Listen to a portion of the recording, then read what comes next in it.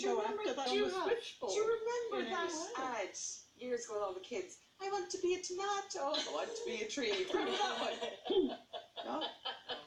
It wasn't an ad.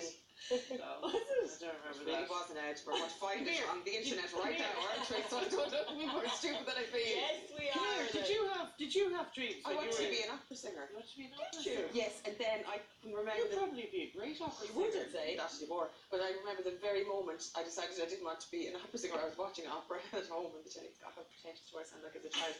But then this opera singer who looked basically like a brown couch. You know, she was quite crowley. And she was covered in corduroy and the big horns, and then she kissed this other